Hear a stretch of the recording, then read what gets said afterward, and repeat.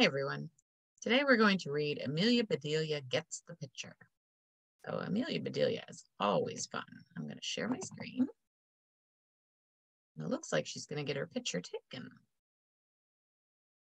Amelia Bedelia gets the picture. Amelia Bedelia was in a hurry. She did not want to miss picture day.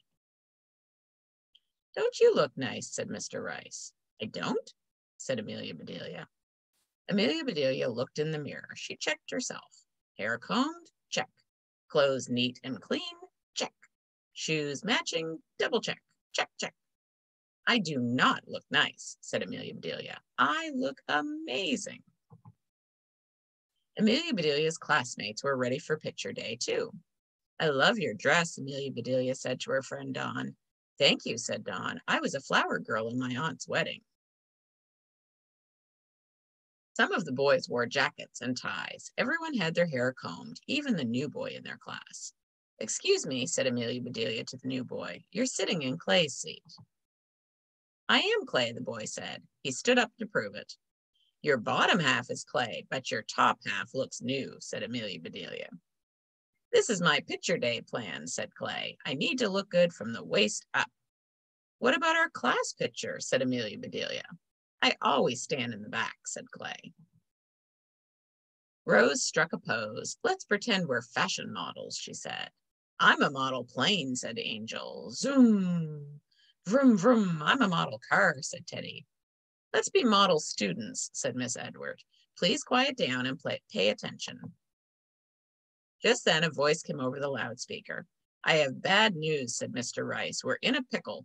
The photographer has the flu. Picture day is canceled." "Ah," said the whole class. Everyone was sad, everyone except Clay. "Yippee! Hooray! Woo!" yelled Clay. "I do not like picture day. Dressing up is not the real me." And I think when he said that he was in a pickle, I think Amelia Bedelia thought that the photographer was in a real pickle, or that everyone was in a real pickle. "I like pictures," said Amelia Bedelia. "They help me remember my friends and family." "No photographer, no photos," said Wade. "Let's get out of this pickle," said Amelia Bedelia. "Let's draw our own pictures." Amelia Bedelia got a piece of paper. She got some colored pencils. She got the mirror from the hallway. "What is Amelia Bedelia doing?" said Wade. "Drawing a picture of herself," said Dawn. "Why?" said Teddy. "Does she have to draw you a picture?" said Rose. "Hey, I get the picture," said Clay. "Amelia Bedelia is saving picture day." The whole class drew pictures of themselves. "When I'm famous, my picture will be worth a lot of money," said Rose. "Your picture is already worth 1,000 words," said Wade. "Thank you," said Rose. "Let's play a game," said Miss Edwards. She collected the pictures and pinned them to the board.